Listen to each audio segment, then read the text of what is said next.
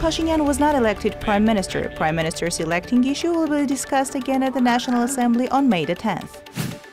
An application has been submitted to the European Court of Human Rights regarding torture and killing of 19 Armenian prisoners. Artak Zeynalyan, the representative of prisoners of war and captives, reports. News spread by Azerbaijani sources that Armenian armed forces opened fire in the direction of the Armenian soldier is false, Ministry of Defense of Armenia reports. Another body of servicemen found in Varanda Hadrut-Araler mountain intersection. Turkey is in the third place among the countries with the most imprisoned intellectuals, followed by China and Saudi Arabia. May 3rd is an International Press Freedom Day. Nikol Pashinyan and Anna Hakopian get vaccinated against COVID-19. The acting prime minister urged to actively go to clinics and get vaccinated.